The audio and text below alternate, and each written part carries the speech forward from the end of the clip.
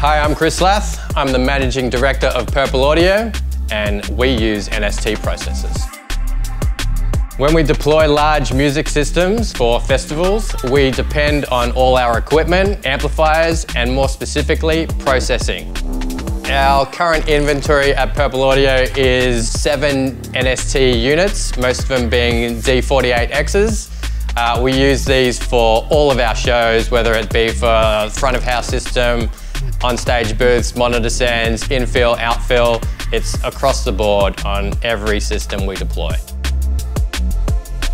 In 2018, I was first exposed to NST processing while touring overseas in the UK. They seem to be quite popular over some of the other processing that other audio companies had been using. At the time, I'd been told that they sounded a lot better in the top end, and I had to investigate further. As soon as I got my hands on an NST unit here in Australia, the first thing I did was I back-to-backed it against another brand that I was using previously with my system.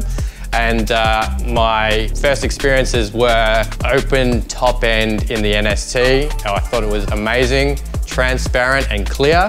They're easy and intuitive to use. They're on Apple software, which is amazing. A lot of other brands can be stuck on PC, and I've been on Mac for forever. So being on the Mac platform is a big plus, and it just gets you out of the gate and rolling straight away. What I like about NST is the DNet software. Very user-friendly and very easy to navigate as well. I'll be changing anything from input gains to output gains and structuring through a set or a show.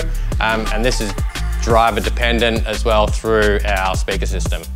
The other great thing about the DNet software is it's accessible via laptop, which I usually use on a gig, but you can also get into it via an iPad as well, so you can wander around as long as you've got Wi-Fi access.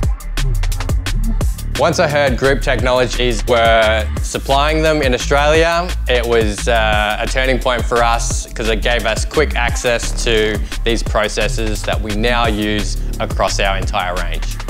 NST have definitely raised the bar with this processor, and it's something that Purple Audio really can't live without. We've employed all their processors pretty much across all of our amp racks, and we just can't live without them now.